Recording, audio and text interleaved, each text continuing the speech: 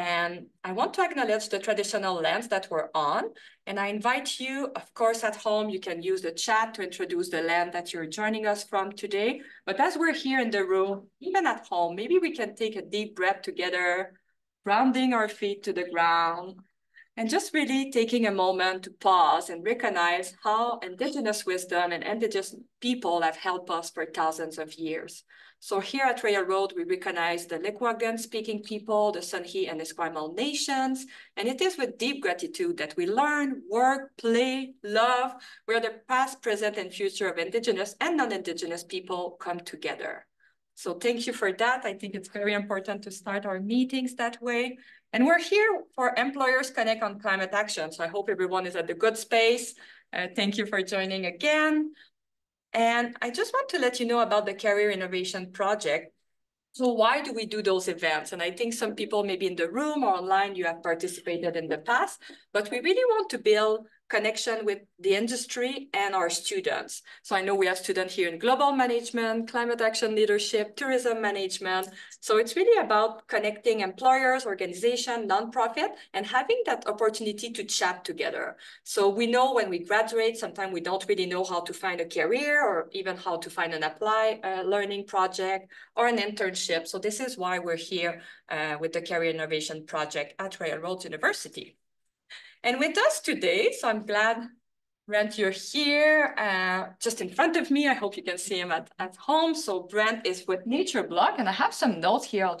I know you will do a way better job than me to introduce yourself, but the little notes I have here for Natureblocks is take carbon management to the next level. So from startup to established enterprise, from voluntary to regulated, they have you covered. And I know you'll have more time to explain what you do.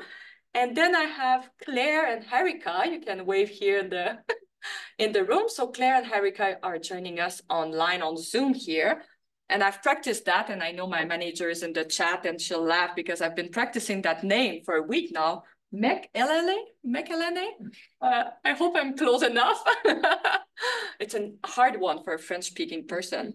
But congratulations for your team, because I said that you're Canada's top 100 employers for 2024, and you are the oldest independently owned engineering and land surveying firm in Canada, founded in 1910. So that's a long time ago. And your multidisciplinary team can take your project from planning to construction and everything in between. And I know, Claire, we chatted about climate solution, which is under your portfolio, and Harika is joining us in a recruitment perspective. So if people have questions about employment, internship, et cetera, We have Genevieve, Huneault. Hi, nice to see you here. Development Manager at Indigenous Tourism of Canada. And what we call HITAC is a global leader in the marketing and development of Indigenous tourism experiences in Canada. Through a unified Indigenous tourism industry voice, ITAC focuses on marketing, product development support, and creating partnership between association, organization, government, department, and industry leaders from across Canada to support the growth of Indigenous tourism in Canada. So we're looking forward for the conversation with you, Genevieve. And it's interesting, when I study for the folks here in tourism, I studied tourism back in Quebec 20 years ago. And I recall how HITAC was like, oh my God, this is such an organization I love. And I'm grateful you can join us today to learn more.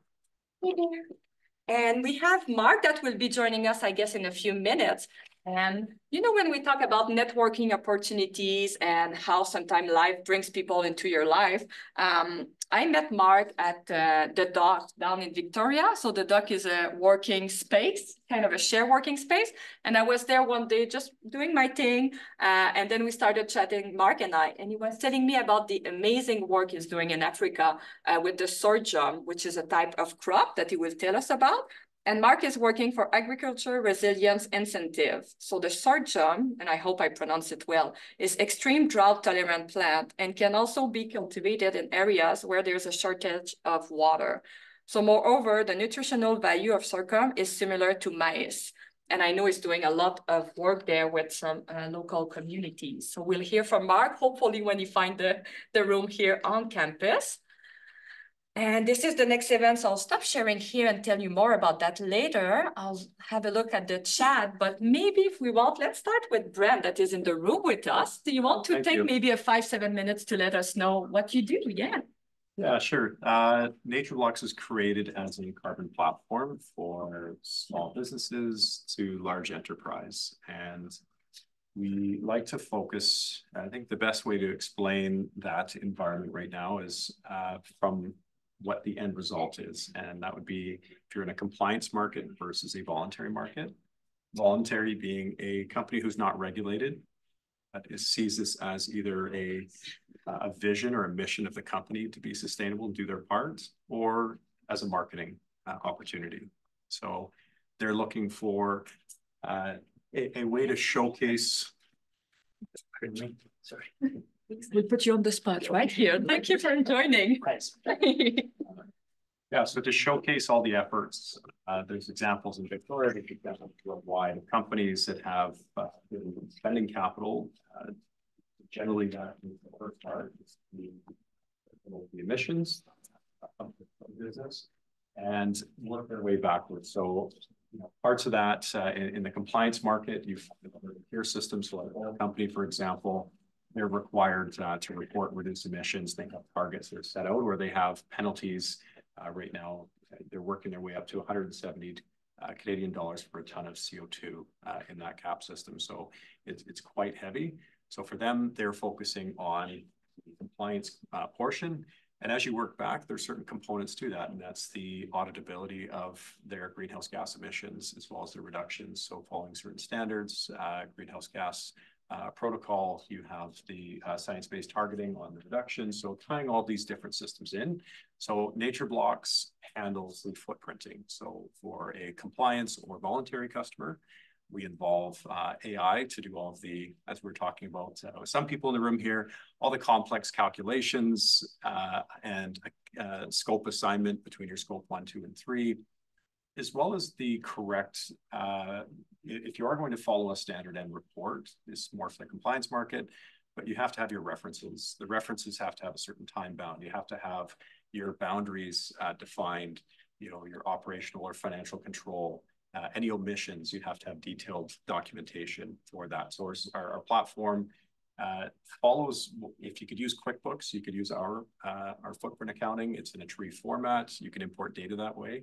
But we're involving a lot more AI right now. So if you were to say select if you're in the oil and gas industry or you're a coffee shop, if you're a coffee shop, that's your stated business, and you'll preload where those different departments or the way you've organized. Generally, if you go into an account, you have the different administration, you go through operations, procurement, etc. So we start to look at your individual line items. We've built an optical character recognition, so any receipts or invoices, it parses that data and starts to make recommendations based on lower carbon intensity alternatives, or if you have lighting or Fortis, for example, as one of your expenses on your scope 1 emissions or scope 2 emissions, that will recommend different ways, if it's a lighting scheme, if it's a HVAC unit, if it's leakage. So we actually use the AI to start parsing and going through our template of reductions that other companies that have had success with. And then you can track those emissions and start those initiatives that all are representative in your reductions or your shareability page. If you're a voluntary, and in the compliance world, there's offsetting. So there's project development and offsetting. So these project development pieces would be the creation of a project from start to finish. And we look at, we're a standards agnostic platform. So you could pick gold, Vera, you can look at different voluntary credits, or you can look at different regulatory frameworks, such as the EU ETS and Article 6.2 that they're still going through with COP28 right now. So that end result is either, as I mentioned, a compliance or a regulated, a voluntary, and each step of that is documented through our process, through being able to measure, recognize hotspots, make your reductions, state the reductions, have it auditable, and then be able to report that. So it works for a hotel, a coffee shop, also works for a large industrial producer or extraction company. So that's more or less what Natureblocks does. And we started in 2019. and have been building the models because it's inherently difficult to get primary data sets. So that's scraping as much data as we possibly can, looking at open inventories of greenhouse gases or life cycle analysis documents, and trying to build the largest database so that when you take a picture of a receipt, it could be a meal out anywhere in town, it'll parse every one of those and give you as many primary data sets as possible so that you're not using just generic EPA data. So you're getting a very accurate representation. Yeah. Any questions on that side? There's a lot more detail and technical piece to it, but I think more or less the high level is we satisfy both markets, and a lot of it's just automated. That's wonderful, yeah. And how did you come to that work?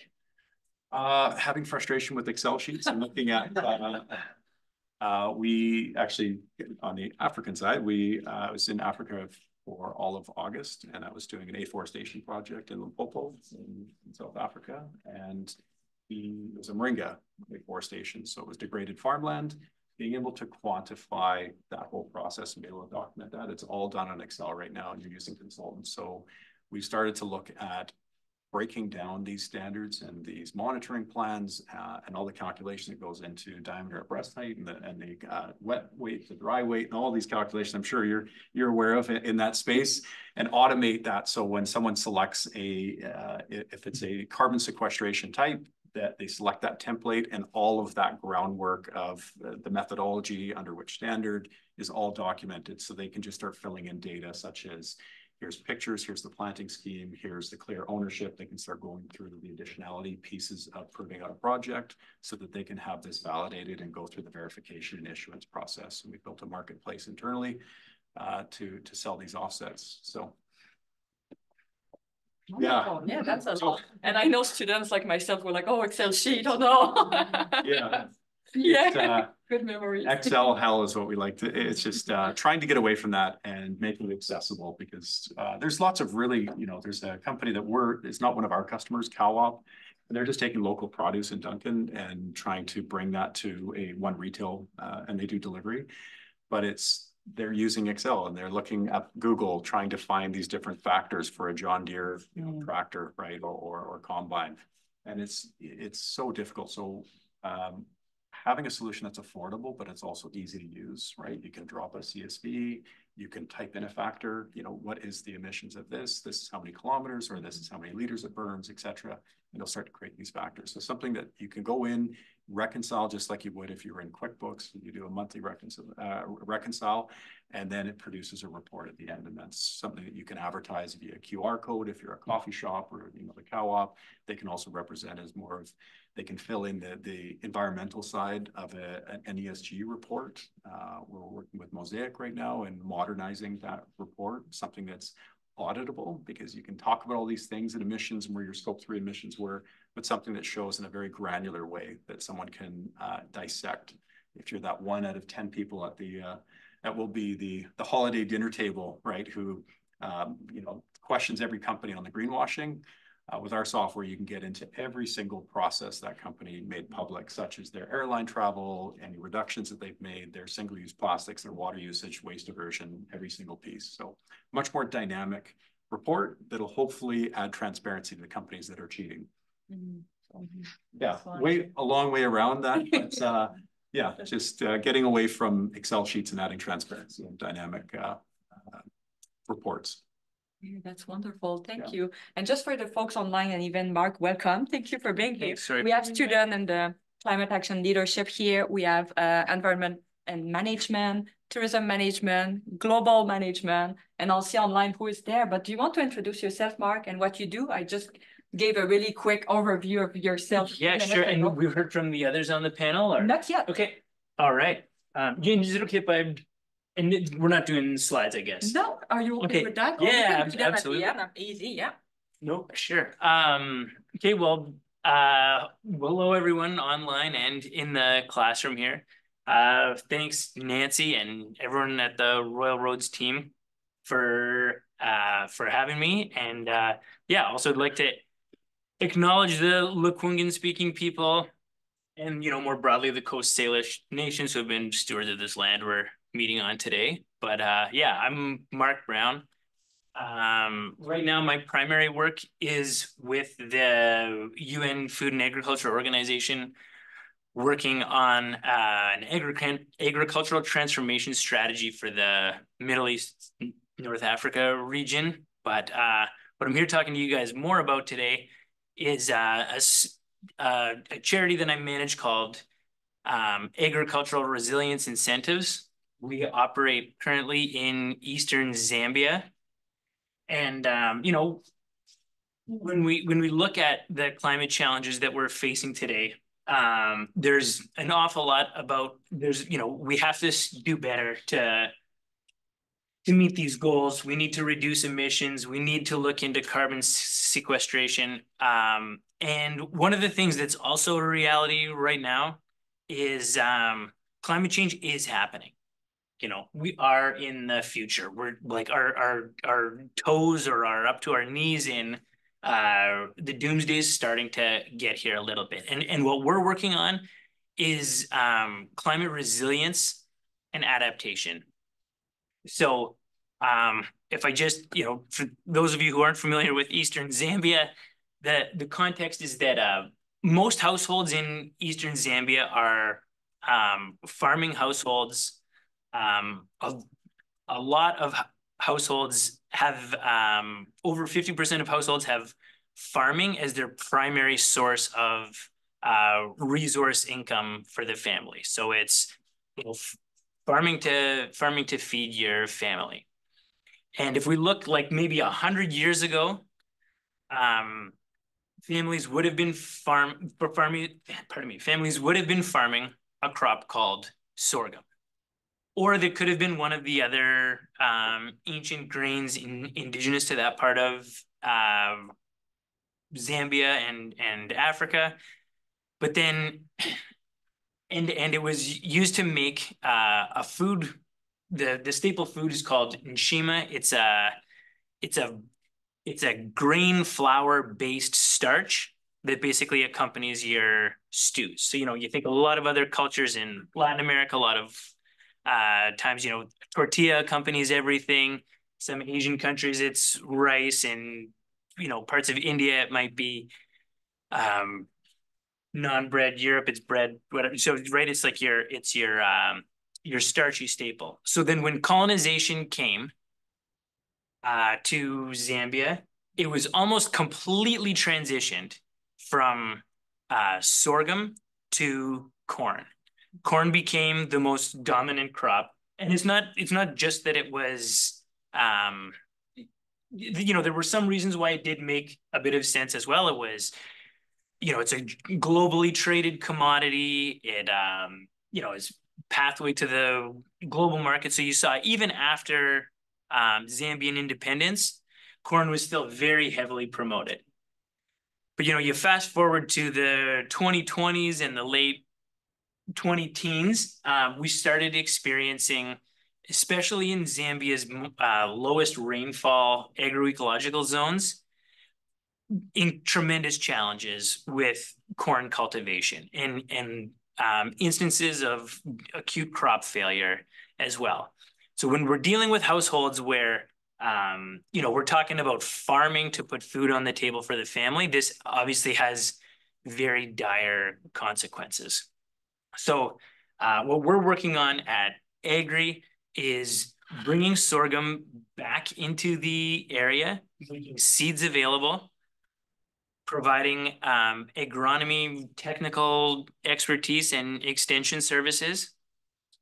And then the third thing that we do is we offer a small just cash transfer. It's essentially a subsidy for experimenting with the transition to the adoption of sorghum. The reason why we include this cash transfer is we want to, acknowledge and recognize that when you're in the high stakes game of deciding what to farm to feed your family, transitioning crops is taking a bit of a risk.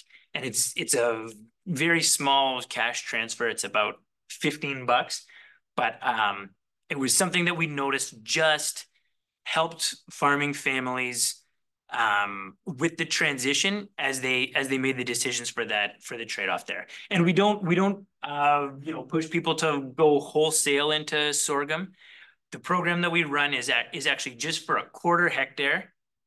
So it can be one of the small, like a modest area of the farm, but it's just for folks to get a feel for this ancient grain that would have been cultivated in an earlier time.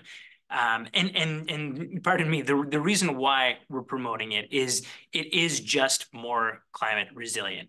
It's got this wonderful, robust root structure where in periods of low rainfall, it can do very well. And even in instances of flooding, that same root structure helps it get a better grip on the soil.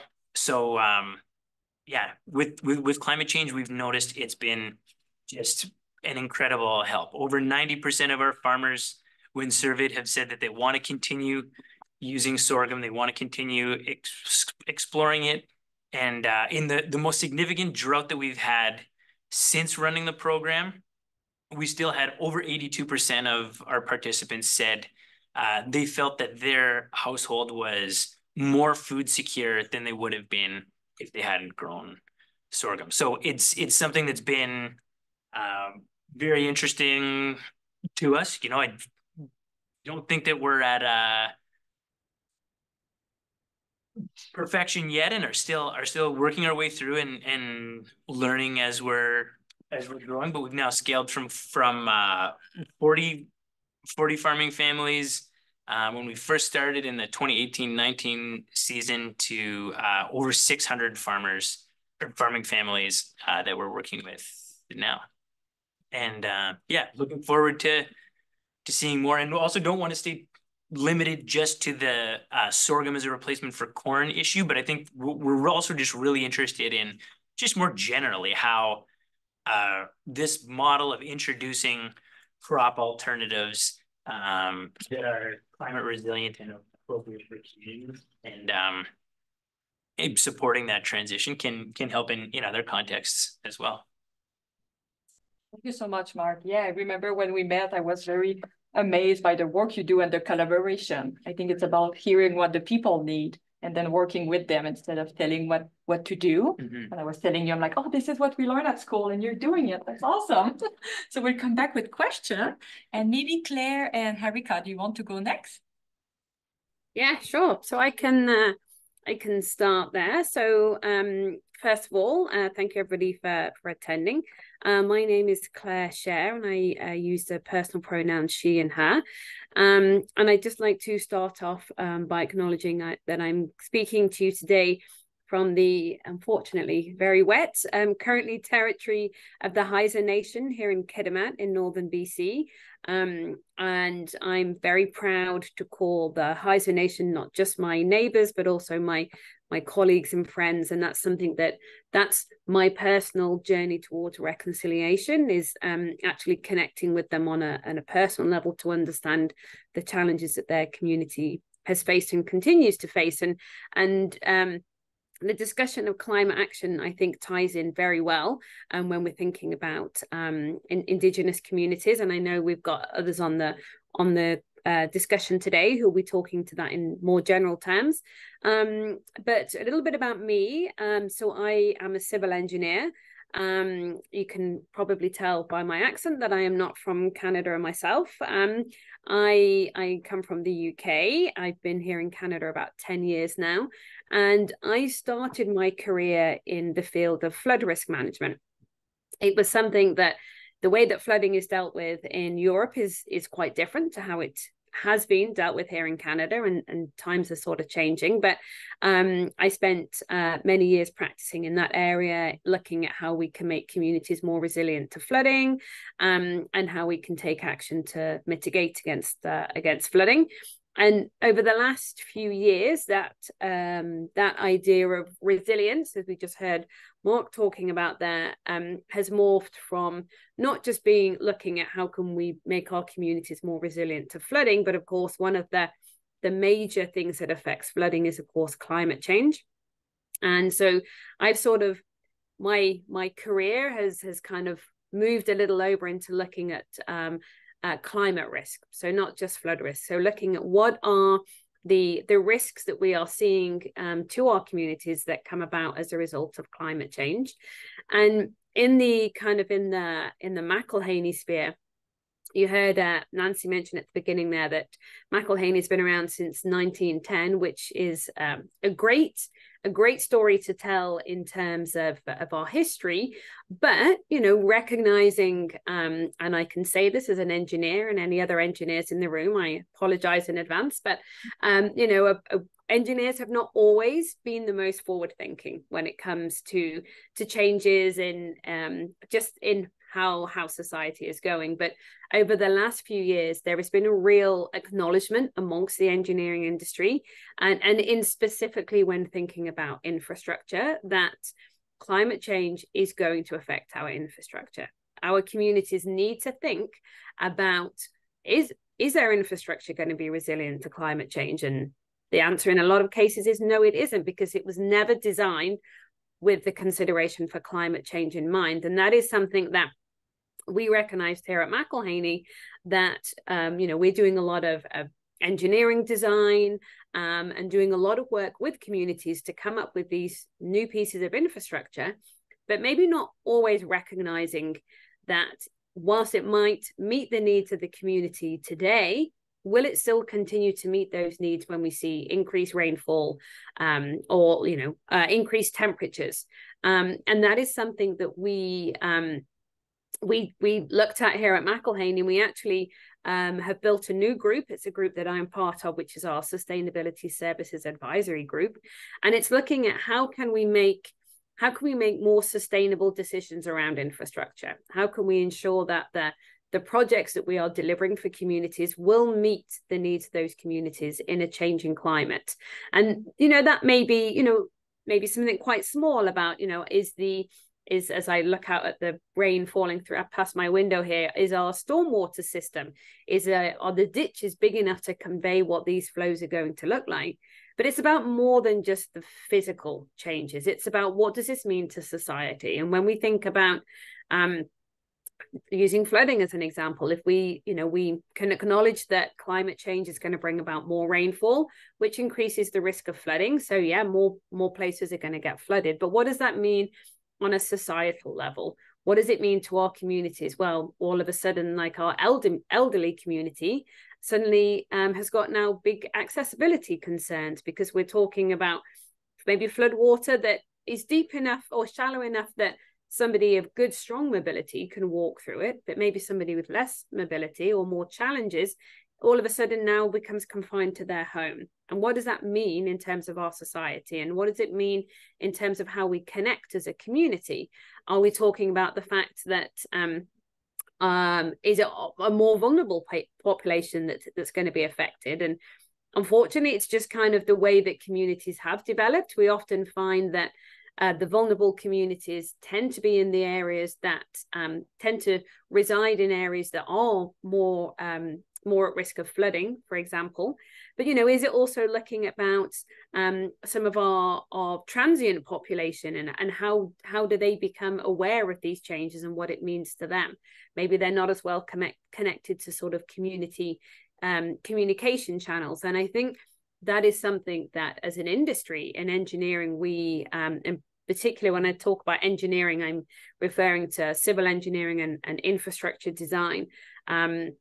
We have become a lot more aware of the bigger picture of these decisions and designs that we're making, and ensuring that we are supporting communities so they can become more resilient. And looking at, like I say, I talked about rainfall as an example, but also, you know, we're coming off the back of a terrible wildfire season that we know is only going to continue. And are our communities ready for that? And in lots of cases, they're not, because it just isn't necessarily something that was thought about in those early stages of community planning. And so that's here at McElhanney, that's an area of work that, like I say, we are growing. It is a newer area for us because it's kind of a newer area for our industry, but about looking at helping our clients to look at at the sustainability of their communities and ways that they can become more resilient to the impacts of climate change, and understanding what those risks are. That's kind of the area that I work in, is, you know, undertaking climate risk assessments. What are the biggest risks to our community? Is it increased rainfall, or is it actually that we've got increased temperatures and, you know, none of our public buildings have air conditioning? Well, maybe air conditioning isn't the most sustainable solutions. Are there other things that we can do? So combining sort of the climate change mitigation piece, but crucially looking at that adaptation piece as well, and how can we build these communities that are going to be able to weather the changes, if you'll pardon that pun. So that's kind of a little bit about my group here at McElhanney, and I'm just going to hand over to Harika, and she can give a little bit more of an explanation about our company as a whole and some of our opportunities for students as well. Thank you, Claire. Hi, everyone. My name is Harika, and I also work alongside Claire at McElhanney, albeit I am not a technical person. I'm not an engineer. I'm probably the odd woman out in this group today. I represent talent acquisition at McElhanney, and I've been a part of the organization for now a year and a half. But I just wanted to say kudos to Nancy. You've done so well. Kudos to organizing this. We're happy to be part of this conversation. And you knocked it out of the park when you pronounced McElhanney. That's kind of one of the only tests that you can for employees to be part of the organization. So you knocked it out of the park. I am a visual learner, visual speaker. So I do have a few slides, if you folks don't mind, to share. Awesome. I'm just going to, I guess my screen sharing has been disabled. So Nancy. Okay, we'll give you that permission for sure. Just maybe 2-3 minutes, and then we'll go with Genevieve. Thank you. Able to share now. It's showing up on the screen. Showing on our end though. Oh yeah, there we go. Awesome. All right. So as Claire pointed out, we are a 113-year-old organization. Been in the industry for quite a long time and have diversified beyond geomatics, which is our core business service offering, and into civil engineering. So these are several disciplines that McElhanney offers. So just wanted to throw that as a glimpse here. And then McElhanney is actually based in about 33 office locations across Western Canada. So that kind of, we have a tagline calling ourselves local everywhere. So that is one of our unique selling propositions when it comes to opportunities, career opportunities, is that you will find a McElhanney office across Western Canada in all of these locations. And we also have a couple of satellite offices out in Newfoundland and one office in Tampa, Florida, which we are going to be winding down very soon with the plans of expanding out to the East Coast as well as the West Coast of the States. Those are long-term plans, maybe in 10 to 15 years. Just wanted to put that fun fact out there. And for you to consider McElhanney, the things that we talk about to students every time we go to campus is, there's equity, diversity, inclusion, as much as is, as Claire spoke, climate change, sustainability, environment is so important. We are also drawing priority to what is accessible to you as students within McElhanney. So we have a very renowned safety program. Folks tell us that how open, opportunities they have received and feedback that they have received at McElhanney. And we also, have a specific professional development programs catering to the students. We have an education support program where we are sponsoring tuition support to selected students, and also a mentorship program, giving them access to industry-leading experts at McElhanney. We also have reimbursements for workshops, seminars, courses, etc., to upskill yourselves. Another fun program we have for students is our Empower Scholarships, which ties into our AgRI principles and making real change. So we have 8 different scholarship categories. Unfortunately, the application deadline has closed, but for next year, the applications open in the month of September and run through until November, just for your knowledge if you were interested. And again, going into our committees and programs, other than, the different professional development initiatives we also have committees and programs that the students are able to be a part of and make real change possible.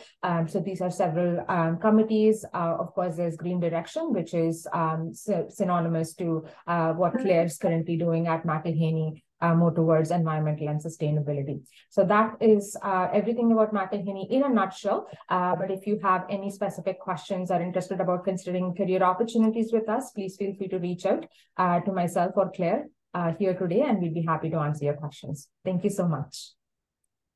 I love that. That was short and sweet. Amazing. Thank you. And I recall when I met with Claire, we were talking about even some students you work with that will continue working with your organization. So starting as a student, but then having the opportunity to build more projects within the organization. So I think I will just ask you to stop sharing here, and then we'll move to Genevieve. And I have a few of my colleagues here in the room and even in the Zoom room for the career learning and development. And I would say, as a student, what I would do, I would look up the name of the speaker and add them on LinkedIn, just to build your connection when you mentioned, Erika, about ask questions. So we're here to build connection as well. So thank you for that. And Jen, can we hear from you here? Thank you. Hello, everyone. First of all, thank you, Nancy, for organizing such a lovely event. It's been great to hear from the speakers before me. The organizations sound amazing, and I will definitely be also looking up your names on LinkedIn and connecting. My name is Genevieve Huneault, and I am the Development Manager for the Indigenous Tourism Association of Canada. I've been with the organization now for 4.5 years, and my background and expertise is in sustainable and regenerative tourism development. I use this knowledge as well as other skill sets to operate and manage many of our development programs that we provide to our membership base, which is over 1,000. So we are a not-for-profit Indigenous Tourism Association. Like I said, we have over 1,000 members, Indigenous tourism businesses across Canada that we provide programs and marketing support for. And the main component of my day-to-day tasks is really ensuring that we're aligning businesses with opportunities for not just economic and business development growth, but supporting them through the social fabrics that they work within in their communities to ensure that they're enriching not only their community, but their livelihoods as well, ensuring that they feel supported in reconnecting with their culture and their language through tourism opportunities, as well as connecting to the land in the way that they feel the most comfortable doing. So this is often expressed in our industry through business. So highlighting the rich ecological zones that they live and cultivate and steward. And this is translated through experiences and products such as crafting or medicinal walks. So I work with a very broad range of entrepreneurs, and they all have their own different needs and ways of showcasing their authenticity. So going into further around how we dress or how we foster conversations and understanding around climate action, it's very interesting because we work in an industry that's primarily of a Western perspective, while the Indigenous tourism sector comes from a very different worldview, and one that is very rich in knowledge and embodiment of the land and the people in which they live on. So my job and our industry's job is really walking between these two worlds, and from a methodological perspective, we use two-eyed seeing to address a lot of the challenges in our industry. And one way that we're addressing that is through our original accreditation program. So this is to address an issue that we saw through recent research that we had done through Leger, and this was through a consumer sentiment research project. And what we found out was that many of our travelers, whether they're international or national, have opposing perspectives of Indigenous peoples across Canada. 86% have a positive opinion of Indigenous peoples in their province and in the rest of Canada, but they still lack awareness of what their Indigenous tourism opportunities are, how to identify an Indigenous tourism operator, and where, from like a digital perspective, how to access those products and experiences. So the original accreditation program is one of those solutions. And so businesses go through a pathway of becoming accredited through our organization. And this highlights 6 different areas of business standards. And those 6 areas are community engagement and support, visitor experience, health, safety, and comfort, sustainable Indigenous tourism, marketing and visitor services, and business acumen and practices. So our businesses have to fill out an application, they go through an assessment process, and they have to answer questions within those 6 categories in order to meet that accreditation standard. And so this is one way for us to not only support that consumer demand in identifying Indigenous tourism products or experiences across Canada, but also supporting businesses who want to become more sophisticated or experienced in those areas. And so not only is it an accreditation program, but it's also a wraparound support where we're able to tie in resources, workshops, training opportunities, funding opportunities, so that we can continue to see tourism businesses, specifically Indigenous owned and led, thrive in our tourism economy. I think I'm going to pause there. I'm sure there's many questions to follow. The original is the primary program that I lead in the development department, but we do also have other pillars that we focus on. So while I'm in the development side of things, we also focus on international travel, trade, and marketing. Our leadership pillar is very strong amongst our executive team, who work on those partnerships that are critical in ensuring that ITAC has a sustainable future. And then we also have a partnerships division that works with our provincial and territorial associations across Canada. Again, very integral to the success of not just our organization, but the Indigenous tourism sector across Canada. It wouldn't be without that tight-knit fabric and network of support across the provincial and territorial associations. And we rely on those partnerships heavily so that we can have different degrees of connection with Indigenous nations, Indigenous peoples, and businesses, and really support their needs from a micro to macro level. That's amazing. Thank you so much. Yeah, and we'll have at least 20 minutes to answer questions. If people in the room wants to start thinking about questions, even online, you can pop them in the chat. And I think a question that came up for me, Genevieve, is like, how would you address climate action within your members? Like, do you come together like in person, or do you have like some resources or networks for them? Yeah, so I'd say our biggest opportunity for Indigenous tourism operators to discuss and share the ways that they address climate action is through our International Indigenous Tourism Conference.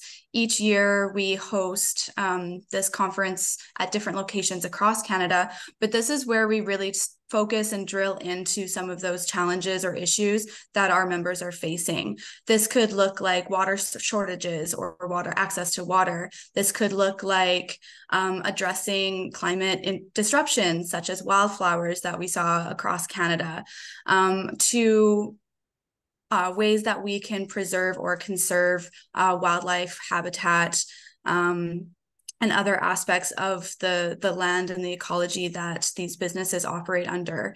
One really great example is, and I'm for those who are in BC, I'm sure are familiar with this operator, but they're called Spirit Bear Lodge, and they're one of our flagship star businesses that we often like to recommend or use as an example. And they're a really great I guess, example of how they've integrated not just Indigenous tourism business in their community as a community-owned business, but they've really worked to conserve and protect the land that the spirit bears or commodity bears live in. So not only are they addressing protection from an environmental perspective, but they're utilizing the revenue that they're gaining from tourists coming to their eco lodge to ensure that research is continued, conservation efforts are continued, not just from the spirit bear perspective, but also from land protection and hunting rights.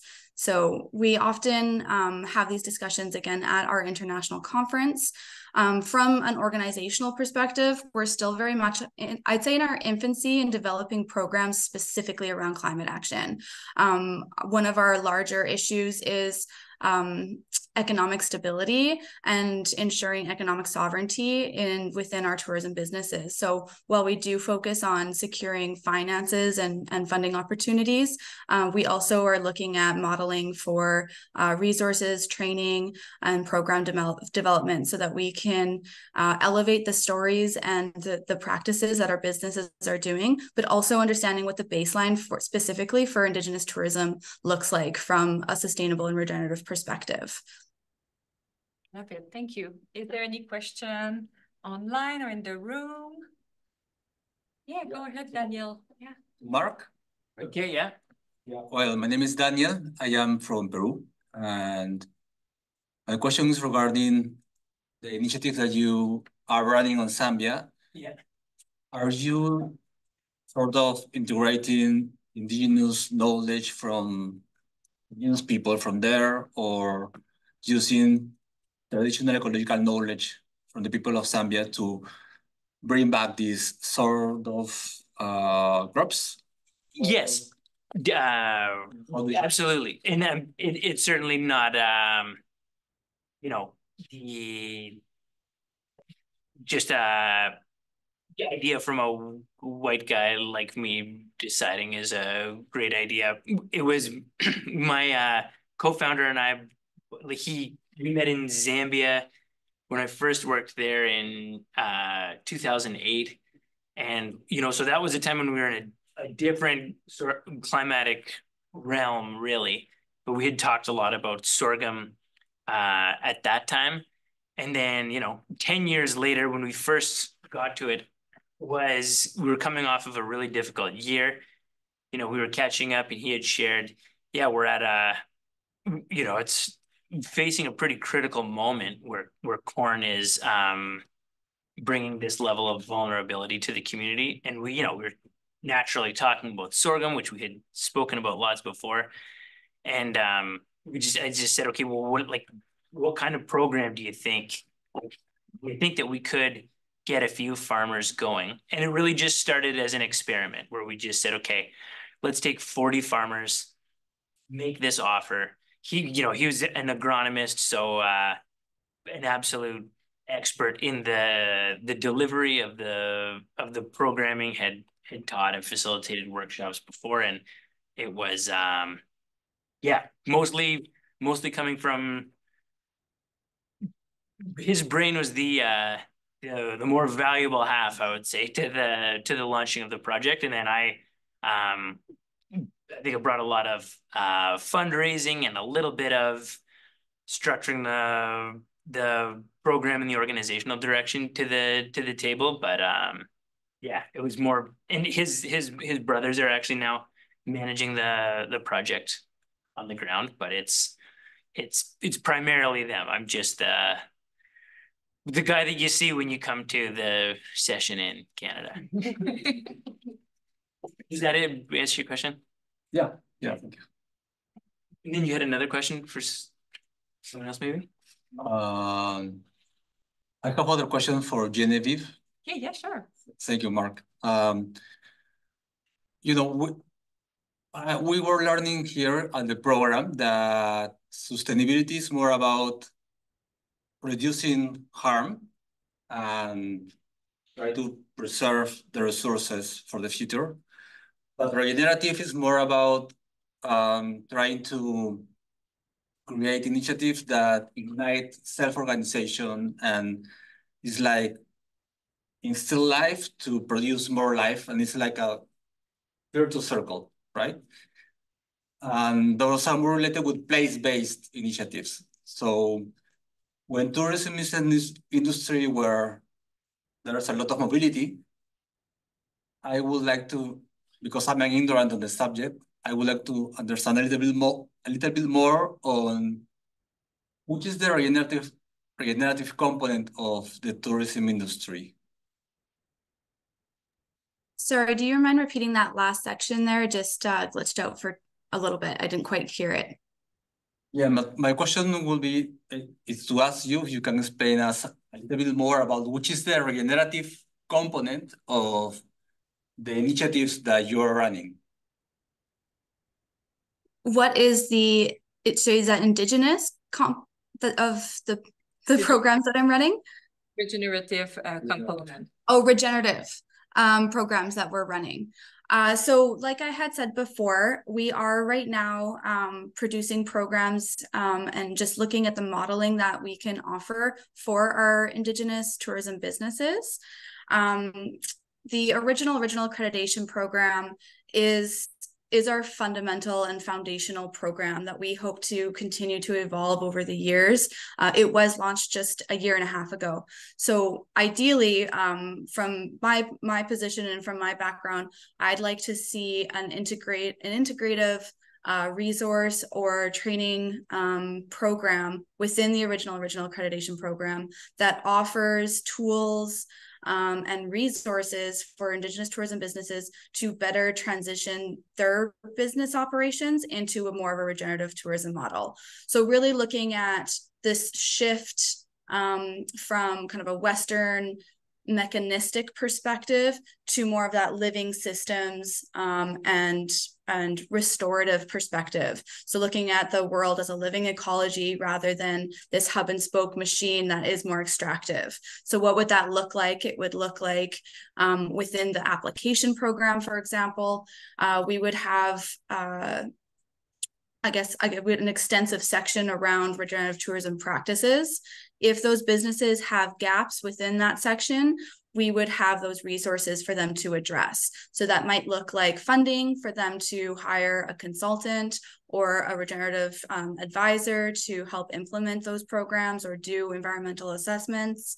Or maybe it's baseline measurements around their greenhouse gas emissions, what they're doing for infrastructure development. I mean, the opportunities are quite extensive. We also want to think about when we are putting these programs together, how they're mutually beneficial for not just the business, but for community. And that's a big piece that we look at. So not just from an ecological perspective, but the social perspective. And we want to see that reciprocal relationship with people and place. And that's from a tourism operator perspective, but also when they're hosting travelers. And that's another component, obviously, to the tourism industry is how do we provide teachings and this wisdom or code of conduct for travelers when they're visiting those sensitive areas. So we hope to develop those within the programs over the next couple of years, of course, in consultation and in partnership with all of our members across Canada, because that is going to look very unique within different ecological systems and environments, to also integrating the differences of traditional ways of being. So it'll be quite a large project, and I hope to see that integrated sooner rather than later. That's where my passion comes from. So that's where my motives and values lie, especially contributing professionally into an Indigenous organization. So we still have a lot of room for opportunities and growth, and not just looking, again, like I shared before, not just the economic contributions that the industry provides, but also the ecological ones. Thank you for this. And I see in the chat question for Claire. Do your company support research project by students? And if yes, who do we reach out to? And I would like to also open up the floor to some students. I think sometimes what we forget is that we meet with employers and then we think of, oh, I have an internship to do in my career. But we do tons of apply research as well during our program. So I think we were chatting with MGM. Sometimes we don't necessarily learn about sustainability or climate action, but we can build, use our assignment to work with any organization. And kind of work on a real life project or yeah. So if you have any, I think Claire, we chatted about it. So if you have any examples. So in short answer, yes, we do. And I actually, it's a personal passion of mine to look at ways that we can actually link academia and industry a bit more, because I think it's the future. And I just finished a project just about a month or so ago, which was with a University of Calgary student, actually a postgrad student there, looking at developing different methods for assessing climate risk.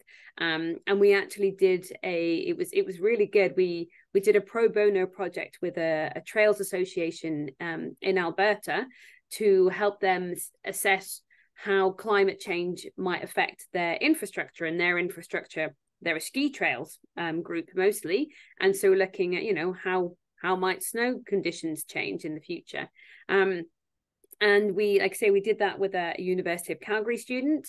We also have some research projects that we are looking at the moment. We're just in the very early stages of about understanding how some of the stormwater infrastructure, to assess how we can assess that's vulnerability to climate change.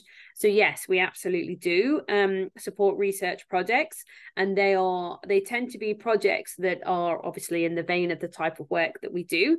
But we are certainly open for people to reach out, and I'll just let Harika speak a little bit more as to how that process works for reaching out.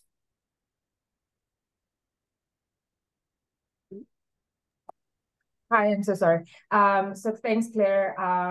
Exactly to what Claire alluded to, and to reach out and inquire if those opportunities exist with us, you can email us just the gist of what you're working on and which school you're part of and the program. And the type of mentorship or overseeing that you're looking for to the email address recruit@mcelhanney.com. And that will give us the ability to direct your inquiry to respective teams that can assess the capacity of the team to offer that mentorship. And I just popped that email address in the chat there. Fantastic, and I'll share it with the recording. It's wonderful. Thank you. Amy, do you mind asking the question to Brent that we did? You know that I had a question. Oh, I mean, we did have it at the beginning. No, I just had a question around, I guess I was thinking it was for Brent, but it might be for everyone, around just like delicate conversations. So I'm thinking maybe some of your clients, you said like they might be cheating or greenwashing, and like, how do you have those conversations with your clients? But I think that's kind of relevant to all speakers in terms of maybe having delicate conversations with, I don't know, like other food services organizations or governments, and kind of playing this balance of holding the folks that we work with accountable, but not creating enemies. I don't know if you can speak to that at all. Well, in the compliance markets, the Excel sheets were massaging data or formulas, right? Using incorrect potentials on greenhouse gas. That's where we found most of the cheating happening. Our software is built where it takes that away. So that's an upfront, that there's no more shell game using Excel, but also the emissions are also documented. So if they're going to omit a certain area that they said that is non-quantifiable before, or had such a margin of risk, there was no methodology for documenting that. That's where we work with consulting agencies or work with validating bodies to come up with a methodology to start documenting that. So we've tried to close as many of those loopholes, but they work just as hard if it's cost effective to try and circumvent those. So I don't know if there's a way. We've just added a transparent lens into all of, anytime there's an expense from that company, that gets documented and they have to account for that. We do all the calculating to add that transparency and validity. We also document if there is an area where they're omitting that from the reporting, right? A framework that's easy to read for someone that's auditing. So we tried to do everything we possibly can to capture that, because generally an emission is created when there's an expense or revenue generated, carbon intensity based on a dollar value. So yeah, tech is coming a long way. It's even fleet management, for example, tracking all these different vehicles when they switch their fleet over. So it tells, we have an API, so the direct integration to this fleet management reports back into, say, their employee travel to all their vehicles. And when you have custom emission factors for that one company, it'll track if they switch from diesel, rock trucks to natural gas or whatever that fuel switching is to get that difference. It's actually logging a very granular. So we're trying to add as many of these, getting away from a human documenting the emission factors to IoT, and as well as making sure that the actual calculations reconcile with the expenses and that our carbon intensity reconciles versus any manual entries. So we're trying our best, but naturally the garbage in, garbage out on the data that they send us to, right? So, yeah. Does that answer? I think so. Kind of. Yeah, I guess I'm curious, like how you sort of spoke to it, like just trying to remove the cheating rather than like trying to speak to your clients and be like, do you even realize you're cheating? Or like, well, they know. They just have used, they use massaging or, you know, working in different models, right? So it's a matter of, well, here's the standard, here's the methodology that everyone else is using. Here's, you know, either science-based targeting, you know, for their reductions and meeting these. So, right. So we try and pick, like, you know, if you're ISO 14064, if everyone's familiar. So going through and being able to document and following these standards catches a lot of those gray area pieces, but I think there's no silver bullet on stopping this. It's a matter of the integrity of the data that's going into a system to report. But I'm assuming if you're hired, that there's some will that they have behind the scenes to make some change, right? Like if you're at the table doing that work, then I would assume that like there may be some desire to get that to be a little bit more transparent and make it happen. I know it's always the bottom line, dollars. Some companies, yes, I would say on the voluntary side, the people that are using our company, for example, they really want to show in a granular way that they've incentivized all their employees to ride a bike or do car sharing, right? For the compliance, they look at our software being 200,000 less than a competitor, and it's automated, and there's less people that they need internally to handle this, right? You know, chief sustainability officer now is one person instead of, say, a team of 5 reporting. But yeah, we've run into right away where the transparency and the granularity of our software presents an issue.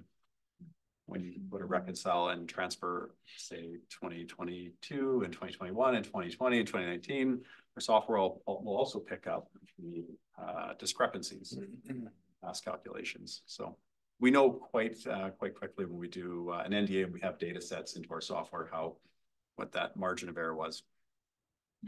Yeah, sorry, long wind there. No, that's good. And before I go to you, I say that, well, I study Master of Global Management, which doesn't have anything to do with what is being talked here. But I'm really interested because I'm also from Peru, from the north of Peru, and we have a lot of floodings in that city. Actually, El Niño is coming this month in December, and there is a lot of mango exportation from Peru. It's a very important country that exports mango.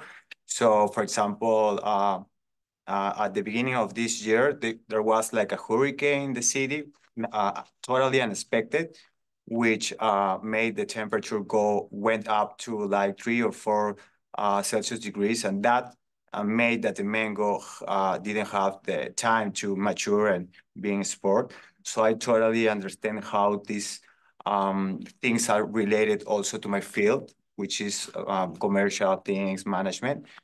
And so I'm also here to like explore a little in this new industry, which I really love to be engaged to, but I don't have the experience in this industry. I come from finance, from banks, other things, and I would love to be more in touch with these new people, this industry, and also ask you what would be like new positions that we can expect for a manager in the upcoming years, like new positions that reflect the concerns of the world around these issues, right? Thanks.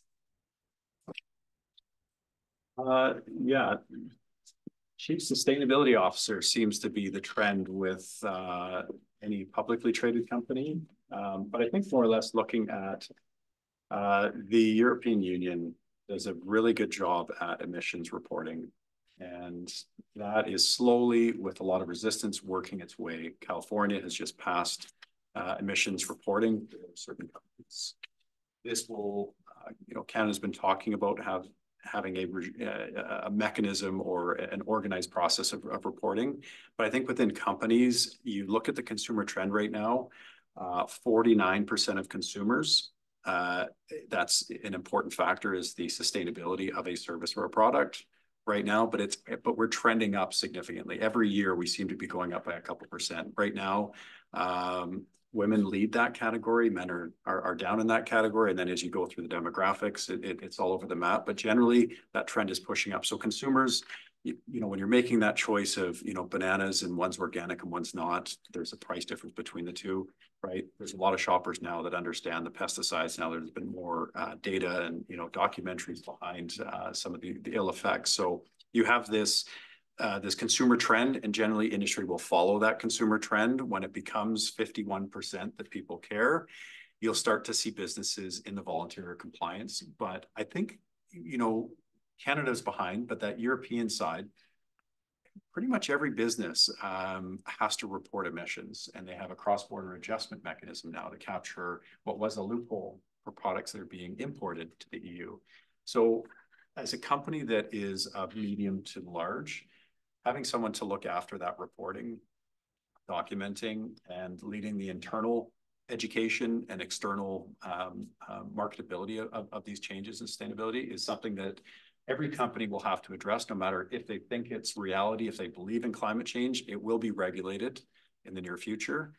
And for those companies that are new or in a voluntary framework, like in most of Canada, it's a huge opportunity. You're not in a saturated market. You actually have a market advantage by doing this and reporting and showing all these initiatives. So I think every company should create a sustainability branch or responsible. And that's from bottom position all the way to executive to C-suite, is making sure that everyone is making changes. Amazing. And may I add something? Yeah, and I'll pass it over online. Would you say that like tech skills as well? Because I'm thinking of some program we have here and some student I met that they're like, oh, I'm all about AI and I'm all about social media. Is that helpful in the climate action world? What would you say? And then we'll continue, just because I know you're the tech person here. I'm actually the only person on my team that does not have a comp sci. So, yeah, so tech is great. Like AI is advancing so much, and the useful piece to it is aggregating data and looking at areas of opportunity, scanning documents. We look at, you're talking about, the different native species in Africa. For us, we're looking at moringa. And moringa is, once again, a very climate resilient. It doesn't need a lot of water. It grows, it sequesters carbon at 20 times the rate of a standard plant. So using AI, we can start to parse through all of these different methodologies or possible applications of, say, native species for that area, to be able to represent based on this geographical in the water. Once you have these large data sets, I think it's really, you can make big changes with AI now. It's still at its infancy of documenting all these different processes in native species, but we're getting very, very close. And I'd say within a few years, you should be able to put a geographical bound in, if it's Zambia, if it's Namibia or South Africa, the very different climates between those three places. And it should be able to give you an idea of what would be the highest carbon sequestration, but also the economic value, right, of what these carbon offsets would go for, depending on the frameworks. And I think that works. The First Nations is a huge opportunity, being stewards of the land, to tie in circular economies. You look at nations that have land code and the taxation ability on businesses by requiring businesses to report their emissions, but also generating, you look at First Nations, such as West Bank First Nations, their forestry industry has been decimated by the forest fires, is being able to tie in wind, solar, direct air capture, different ways to generate income and have the tax base, have these businesses, but also the consumers being able to feed that circular economy within a First Nation. So I think there's definitely a huge opportunity with having large land, because First Nations are also the ones who are most directly affected. Rural community, water, flood. You know, if you take a drive through the interior, you'll see the flood, the fire damage, and you know, it's directly affecting them the most. And there's also the biggest opportunity for them. So kind of back to the original question, the AI component, the tech side of it, I think it's more, it's a big piece. There's a big data piece that's missing right now. You have all these industries that are not reporting into a collective system. You know, Apple reports their emissions on every single source. There's a communication piece that needs to be solved that has not been solved yet. And that's tying all of your upstream and your downstream suppliers, right? All of that data, even if you get into your scope 2 emissions, BC Hydro is really focusing on all of their vendors so that you have a very accurate scope 2 emission set for your self-primary data set. So that's a piece that if there's anyone in the room who has a solution for that, I know blockchain is a key piece to that. So there's a mix of that and entrepreneurship and a mind thinking outside the box to solve this issue. Great ideas for research students there. Yeah. Yeah, go ahead, Claire. Yeah, I just wanted to sort of respond to the comment as well about, you know, positions in this area in the future. And it was interesting there to hear about, you know, this idea of a chief sustainability officer. It's when we first sort of started our sustainability group here in McElhanney, that was actually one of the things we did, is let's do some research as to what our competitors have and what, like, how as an industry we're working in this space. And I will echo that chief sustainability officer was a title that we certainly saw a lot of. And I think there one of the things that we were focusing on when we built this group was it's not that, of course, there is a role for companies to play in similar to the emissions piece about how can they make themselves more sustainable, and but there is also this other role in like the actually offering it as a service and looking at, you know, what are the projects that we're doing now and how can we make them more sustainable. And I think to some degrees it is absolutely new roles that are created, but I think also it's about thinking about and any career aspirations that any of you on the call have, is how can you tie sustainability into that. And I think there's very, very few careers that there isn't an element where sustainability knowledge is going to help you out there, and then climate change resilience. And I think, I would certainly encourage you, when you're looking at jobs going forward, at specific jobs tailored to this area, but also be mindful about where you can make a change on jobs titles that maybe don't have that title within them or aren't necessarily traditionally associated with the climate change and sustainability world. Yeah, I just make a comment too. I think, you know, we're a climate resilience organization, and I think that all of the roles that we're looking at building out, I think, are going to draw on a variety of different skills, but we'll still be supporting like a climate resilience mission, right? So right now we're a little bit resource constrained as we move from small, easier to get grants to some of the bigger, more stable sources of financing. And in that in-between phase, like, fundraising is really important for us. So, I mean, I think you mentioned social media and data, like both of those are key roles and key competencies that we're looking for, right? We've got a whole bunch of data.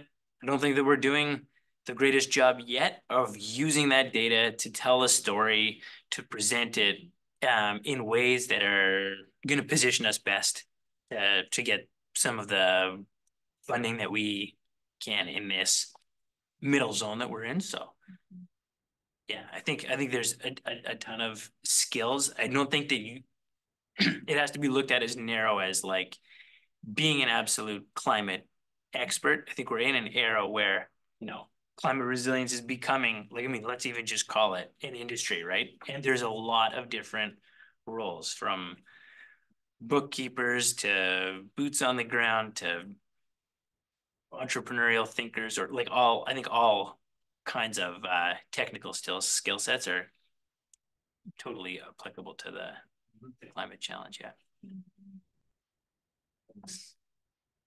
Genevieve, do you have something to add on this one? Yeah, from the tourism industry perspective, I would say that in the next 10 to 15, 20 years, we're going to see an increase in opportunities for positions like chief sustainability officers, those who can offer both qualitative and quantitative expertise is going to be really important. In the industry, from a national perspective, we're having these conversations, and they've obviously been had over the last 20, 30 years, but we're still grappling with these terms such as regenerative tourism. And I did want to touch on kind of the greenwashing component, because the tourism industry, I think, is guilty for having a bit of a reputation, not extensively, but for, you know, a good portion of businesses who you know, share that they have green practices when they don't. The tourism industry doesn't have hard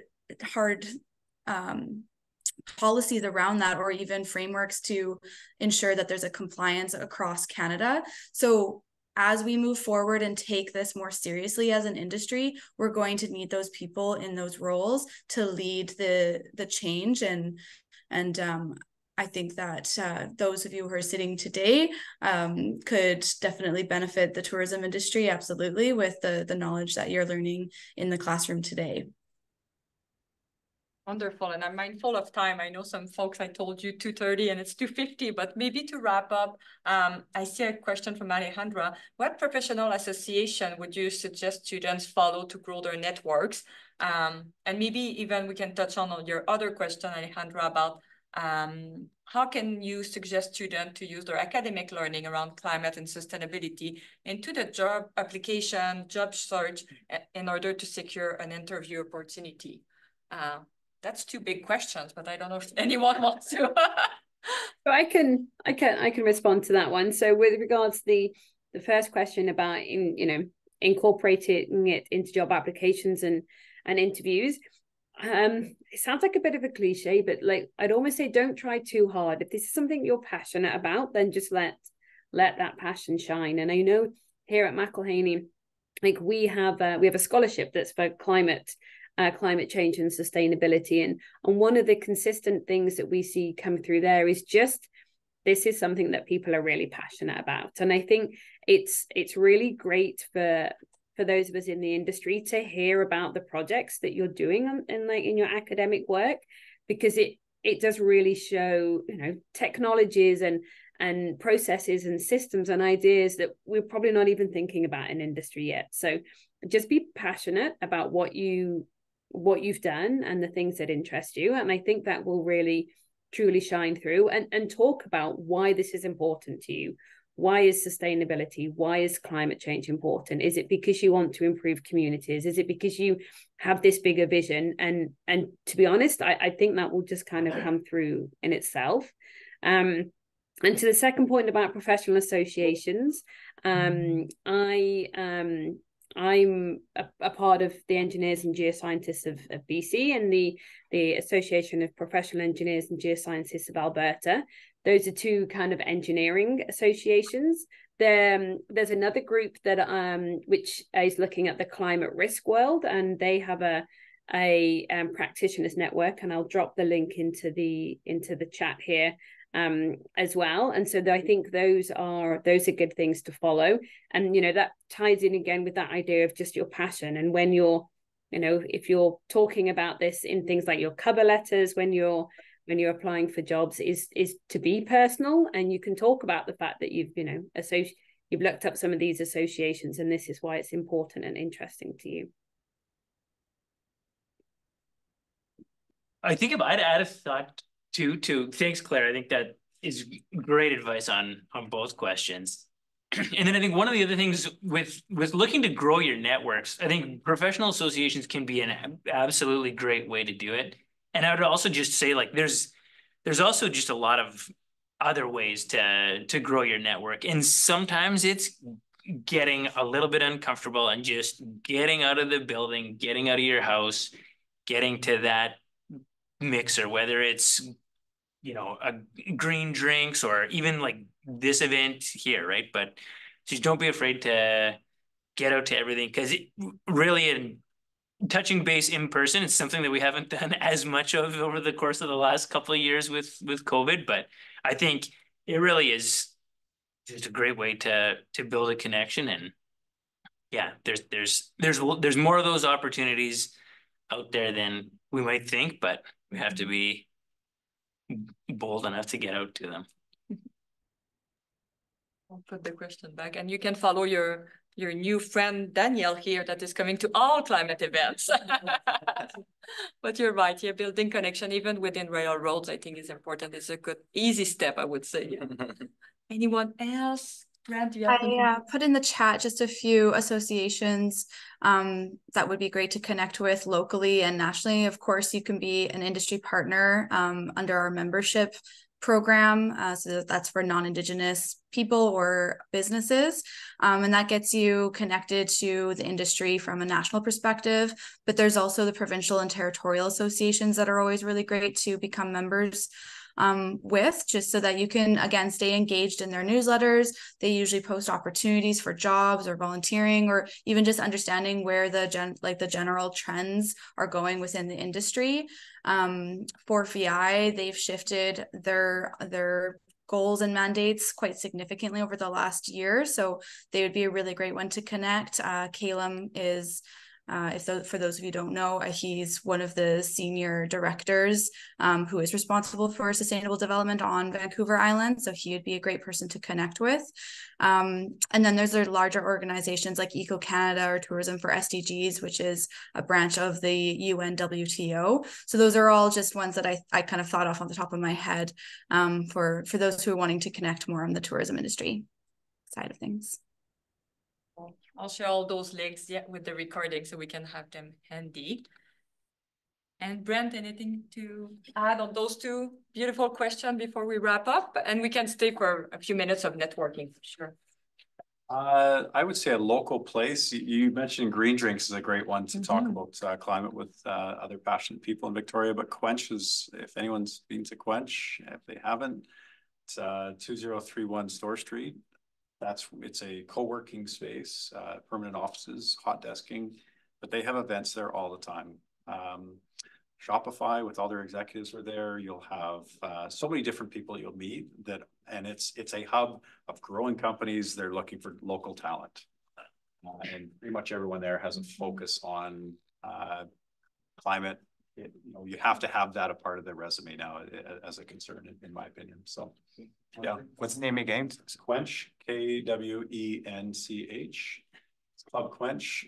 It is, once again, it's hot. When you walk up to it, you'll have low expectations. There's a country bar down below, but once you get inside, you realize that it's the top startups in Victoria, but also great companies they're starting up. The Fatso peanut butter, that was their incubator out of there. I know railroads, UVic have their incubator there. So it's just a great place to network. And I think we found 80% of our employees from that environment for Natureblocks. So, because I was mentioning Mark, we met at I was going to say, yeah. The other one is the DOC, Center for Social Impact, where Nancy and I met, is also just great. I think like same idea, co-working space, and all folks who are in like working on whether it's a business approach or a nonprofit approach to either a social or a climate issue. So, and similarly also having lots of events all the time. Yeah. And I don't know about Quench, but I like at the DOC, if you're a student, you can volunteer a few hours and you get free access. So you can participate to most events as well. Looking for those opportunities. Yeah. Amazing. Thank you so much, everyone. That was wonderful. You can use maybe your computer. If student, you want to connect with people online, and I'll just stop the recording and we can have conversation. But if our panelists online want to stay, and if people want to unmute as well, we can stay just a few more minutes. But thank you so much. That was such a pleasure to share the space with you all. Stop the recording.